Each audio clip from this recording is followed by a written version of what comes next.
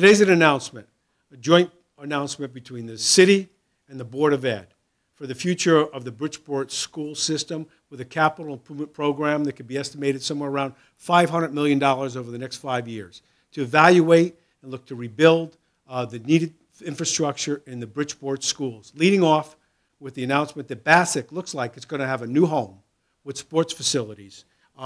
which has been long overdue, and a partnership with the Board of Education, the City Council, and our delegation in Hartford are working together to make this happen, as we've done before in the late 90s, early 2000. We're going to go at it again in a positive way and make it happen.